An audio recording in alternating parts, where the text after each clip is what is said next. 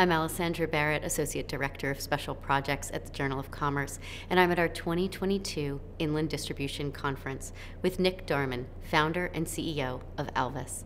Thanks for joining me today, Nick. Thanks for having me. The world, and specifically our industry, has seen a lot of change over the last few years. When it comes to technology, what breakthroughs do you see needing to come into our space? What have we not experienced yet that we really need that's going to make a change? Well, we talk about supply chain issues. Post-COVID, everyone understands supply chain is broken. As a result, a lot of the companies, a lot of tech companies have flooded this industry to take advantage of it. Many tech companies have invested in different standalone solutions, standalone products to help with either pricing or maybe matching truck capacity, so on and so forth.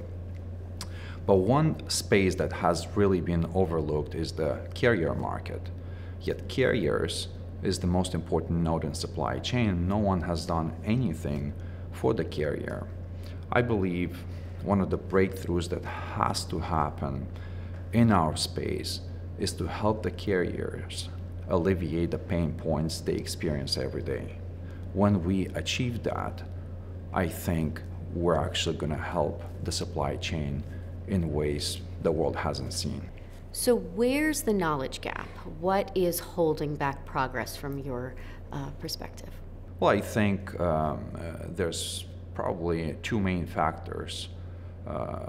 First one is the fact that it's very difficult to bring the two school of thoughts, that's the proper engineers as well as the operators that understand how to run a small to mid-sized carrier.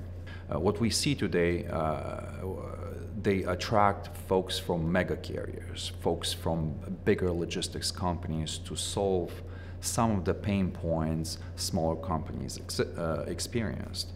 But when you think about it, the workflows in a bigger company is very different than what it is in a small company. How can those that run bigger operations help the smaller guys, help the mid-sized companies? I don't think it's possible.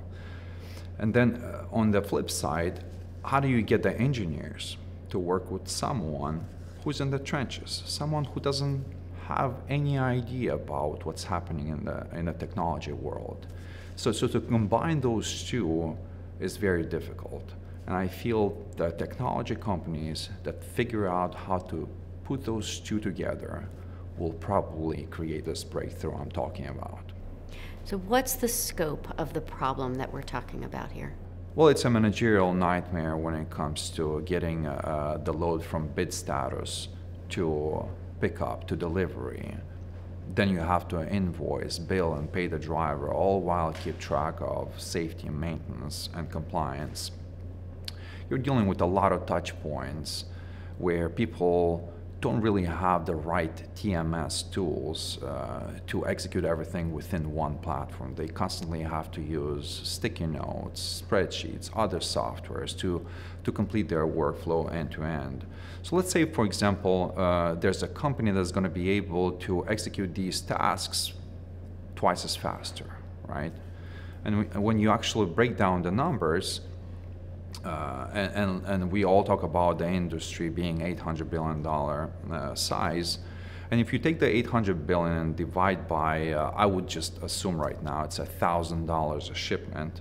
And if you divide $800 billion by $1,000, that's going to give us about 800 million shipments a year. And if people are able to execute twice as faster per load, and I'm just going to make an assumption that a regular or an average employee costs about $20 an hour. That means we just save $10 per shipment. So if you multiply 800 million shipments by $10, that's giving us about $8 billion of savings just by using the proper tool. That all goes back in the supply chain ecosystem. But then when you take a step further and you actually dive into these numbers, what does it really mean giving your employees a lot more time on their hands, right? So let's say, for example, a trucking company that has 100 trucks. they usually run about $30 million in revenue.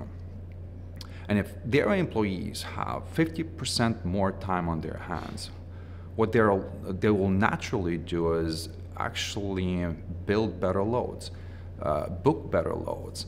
And I'm just going to make another assumption. If they're able to create 10% better loads, more expensive loads, that's actually going to help the carrier generate $3 million more than otherwise. That's a big deal when it comes to solving supply chain issues. Thanks for taking time to sit down with me today, Nick. Thank you. I've been speaking with Nick Darman, CEO and founder of Alvys.